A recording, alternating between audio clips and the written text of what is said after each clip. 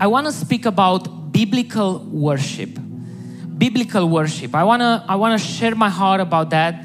Like I said, it's not going to be like a very doctrinal super statement. No, I'm just going to share some thoughts from my heart, and I pray it's going to bless you. So probably one of the greatest passages when it comes to speak about worship is in John 4. Remember when Jesus actually meets the Samaritan woman? Actually, it's one of the passages that talks the most in the New Testament about worship. So I'm gonna start reading from John chapter 4 verse 7. A woman of Samaria came to draw water. Jesus said to her, "Give me a drink."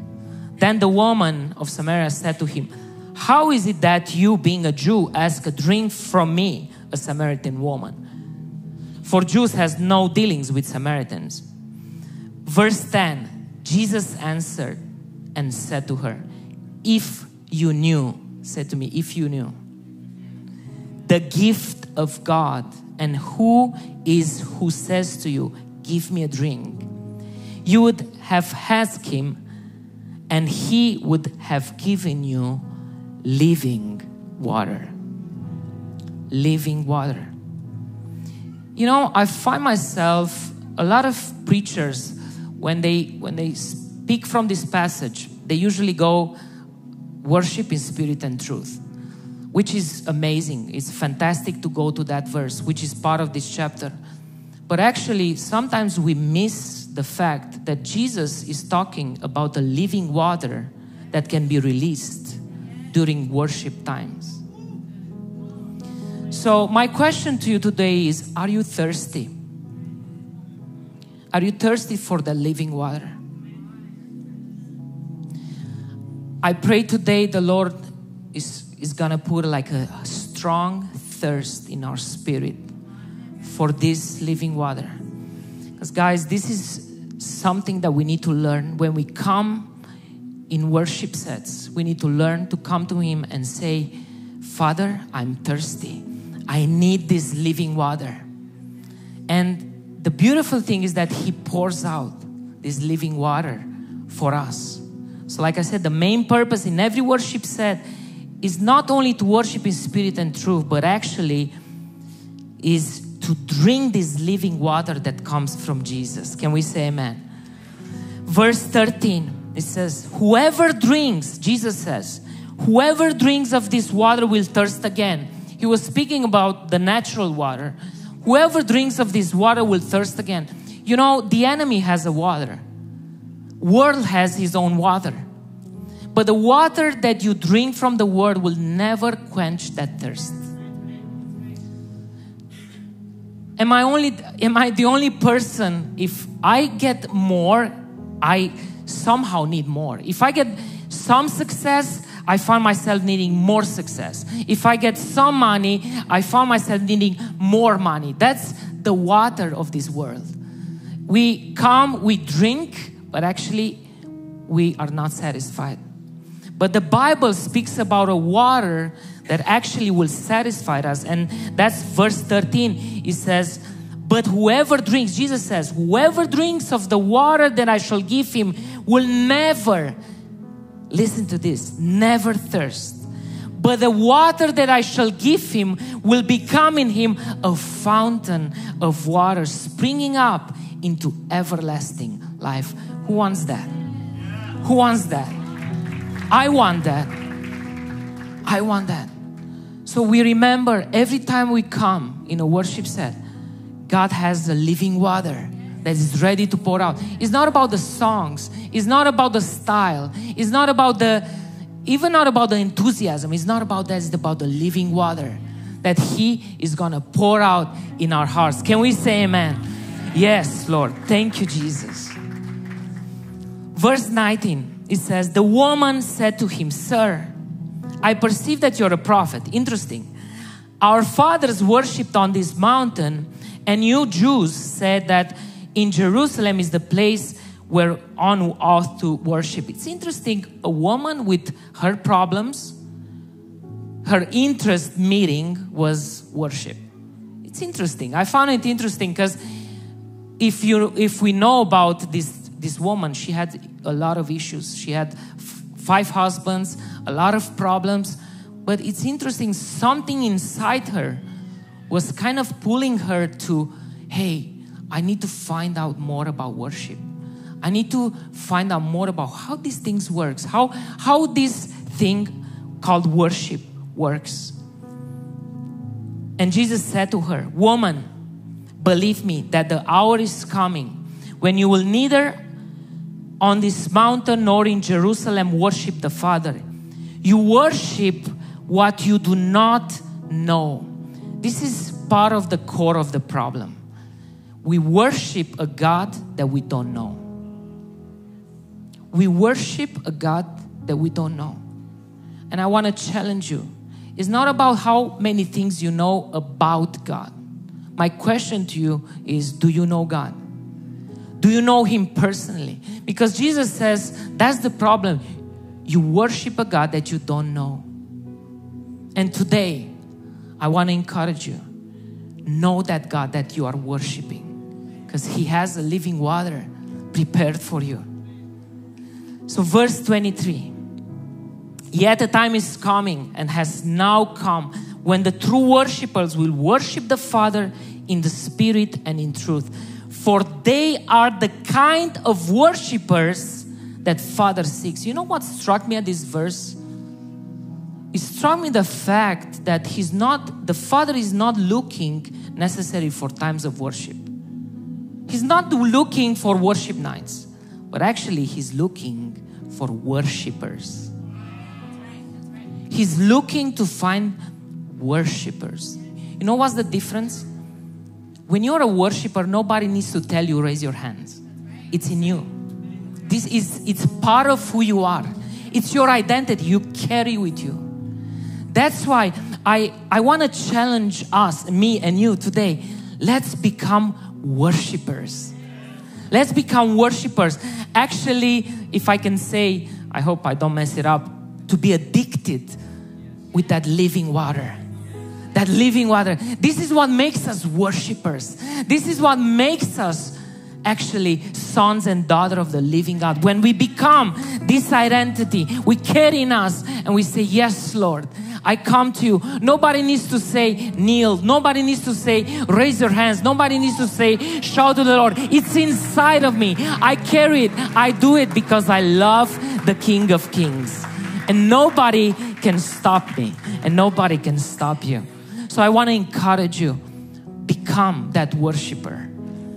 Okay, so this is kind of the general idea. But now I want to give you some practical steps. Because when we talk about worship, we often think about, okay, what's my part and what's God's part? Isn't that true in any kind of circumstances? We kind of think about, okay, what's my part? What's my role to play and what's God's role to play? Well, I believe we talked about what's God's part. It's He will send the living water for you. But I will tell you what I think from the Bible is our part. Yes? So what I want to say is during worship times, the physical actions of your body carry profound spiritual significance. I'm going to repeat that. During worship, the physical actions of your body carry profound spiritual significance. Let's go to Romans 12, verse 1. Romans 12, verse 1, it's a key verse when we talk about worship.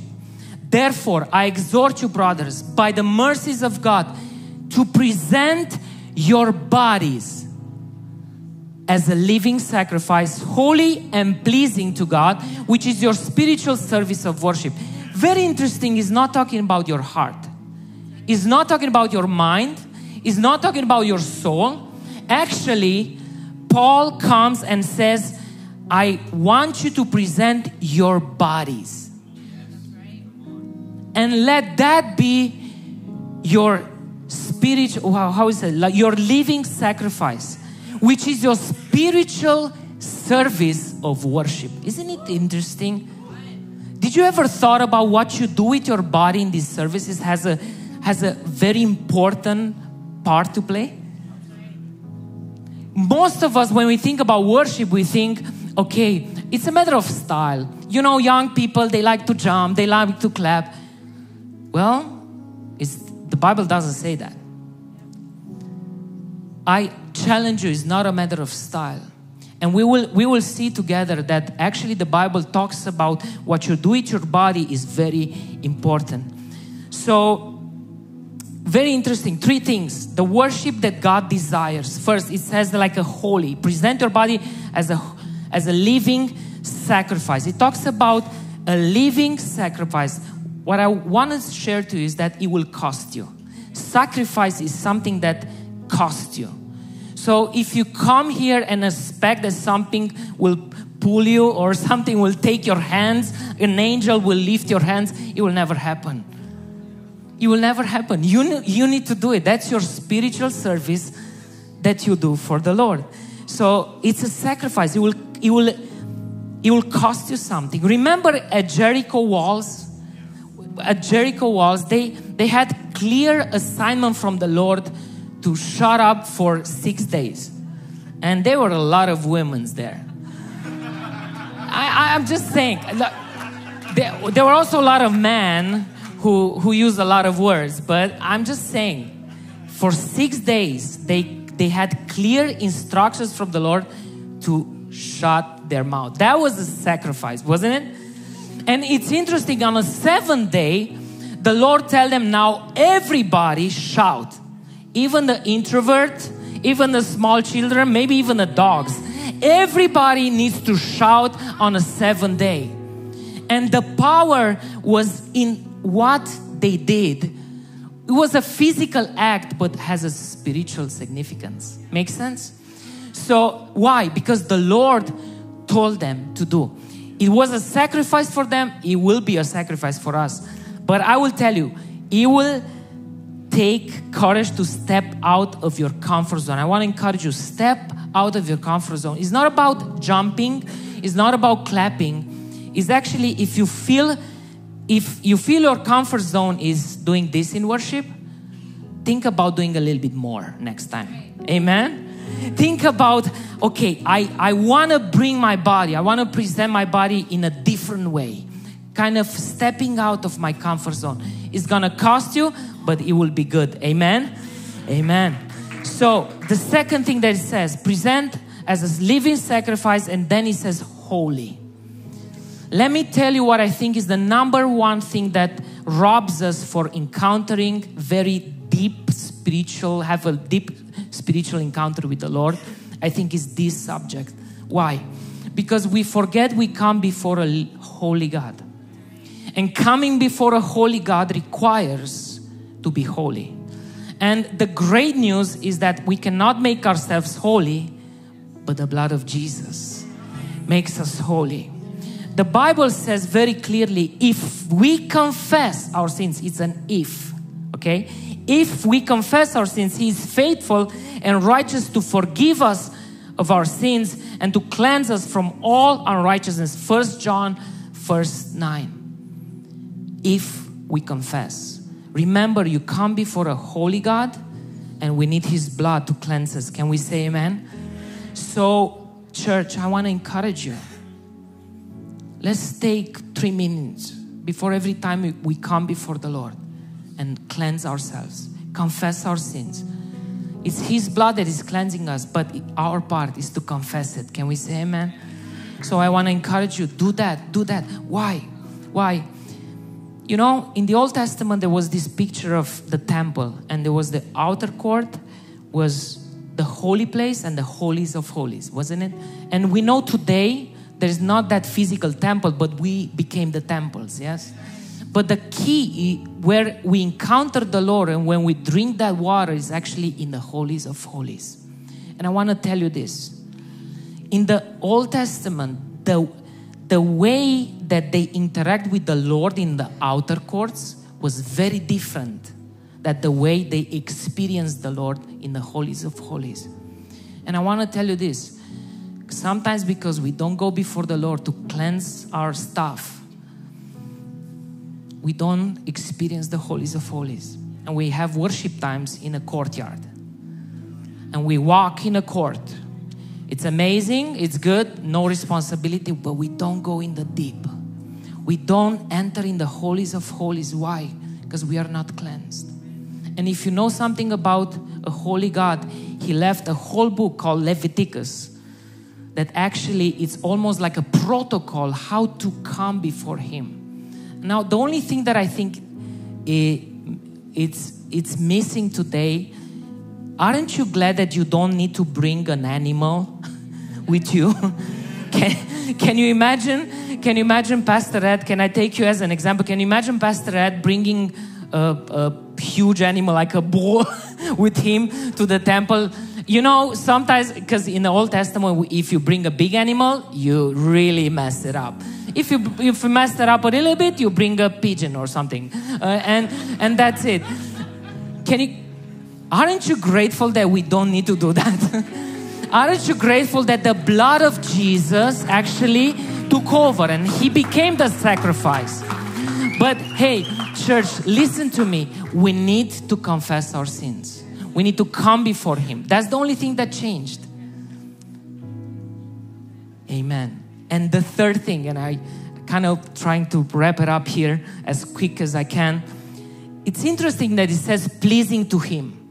Pleasing to Him. So remember, as a living sacrifice, holy, bring your body, and pleasing to Him. Pleasing to Him. Very interesting. Praise means expressing appreciation towards someone or something, glorifying and showing reverence. And there is not just one word for praise in the Hebrew language. The Bible uses several words for praise, providing insights into the form of worship that God desires. What I want to say with this is actually in Hebrew language, when we read in English or in Romanian or whatever language, we read the word praise, but actually the Hebrew people, the Jewish people will receive clear instructions of the way how they needed to praise the Lord.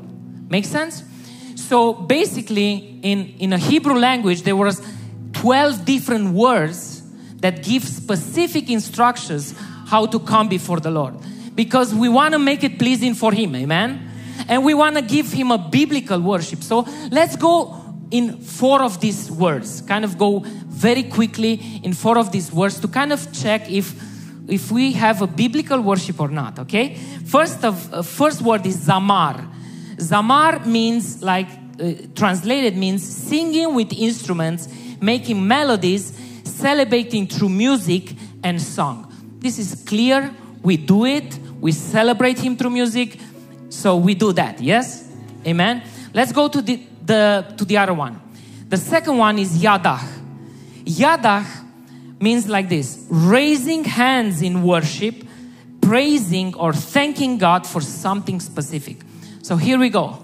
Raising hands, it's not a matter of style. It's a matter of biblical worship. So raising hands before the Lord should be one of the most natural things that we should do in worship times. Can we say amen? Because it's something that is actually pleasing to Him. And there are a lot of verses, yes? So I put there verses that have this word yadah in it.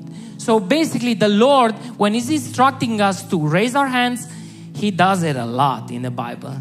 So it's there. We should do it. Can we say amen? Okay, the third one. And now it comes a little bit more spicy. Tehillah. To sing, to praise through a spontaneous new song. To sing a melody from your heart, to add words from your heart to a melody in a special way of singing, unprepared and unrehearsed. This is something that musicians don't like. Unprepared and unrehearsed. But I tell you that there's so much power in singing a new song to the Lord. The Bible is full of that. So I want to encourage you, next time, I don't know if you know this or not, but after songs, we create a little bit of space. Why? That is the place when you raise your voice and you start singing to the Lord. Imagine my relationship with my wife, which I love her so much. I go to her and I say, dear, let me tell you something. And I read to her a poem. And then the next day I come again and I read a poem. And the third day I come again and I read a poem. And she will be like, okay, nice with the poem, but what's in your heart? Can I hear something from your heart?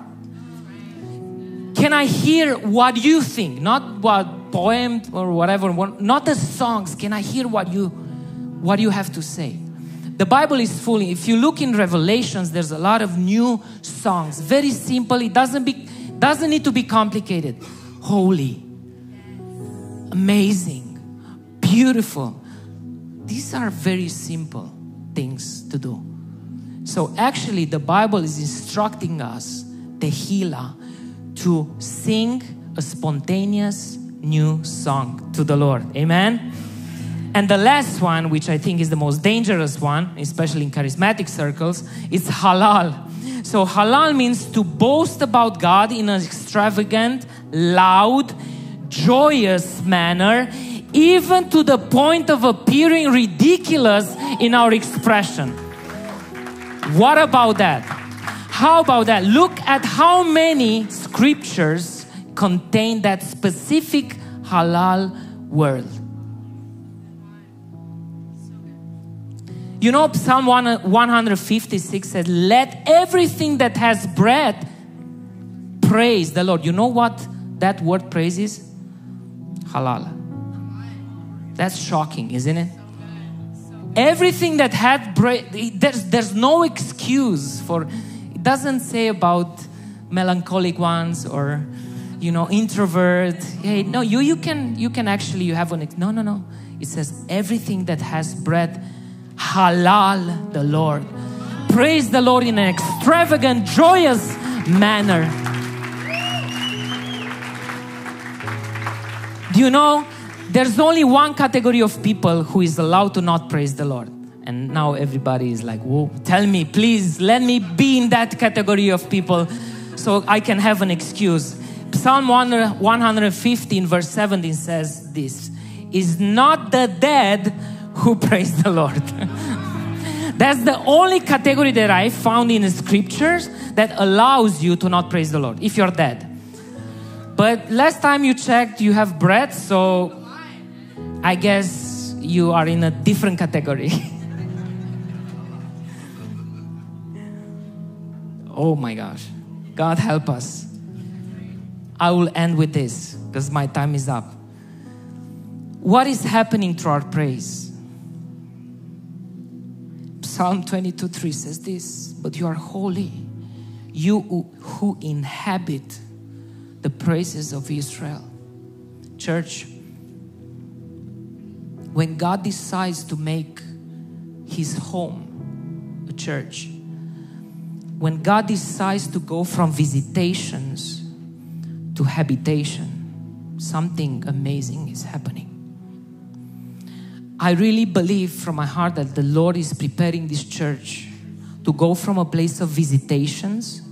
You know, the Lord visitations is amazing, but we want the Lord to be with us, amen? To inhabit, to make His house, to say, I want to live at HungryGen. If you look at the Old Testament, you see it everywhere. The Lord's desire is actually to come and live among His people. That's why he knew that He had only one problem. He's a holy God. So He needed to create a bunch of rules. So why? So He will not put them in danger. That's why He created those. Because He knew, I'm a holy God. But you can see, actually the Lord's dream was to live among His people. And I really believe this is our portion, HungryGen. I really believe this is what the Lord wants. To make this a house of prayer, yes, and a house of worship. To raise up worshipers in this place that are so thirsty of that living water. And once we get that living water, now nothing else will satisfy more than that. Can we say amen? Let's raise to our feet.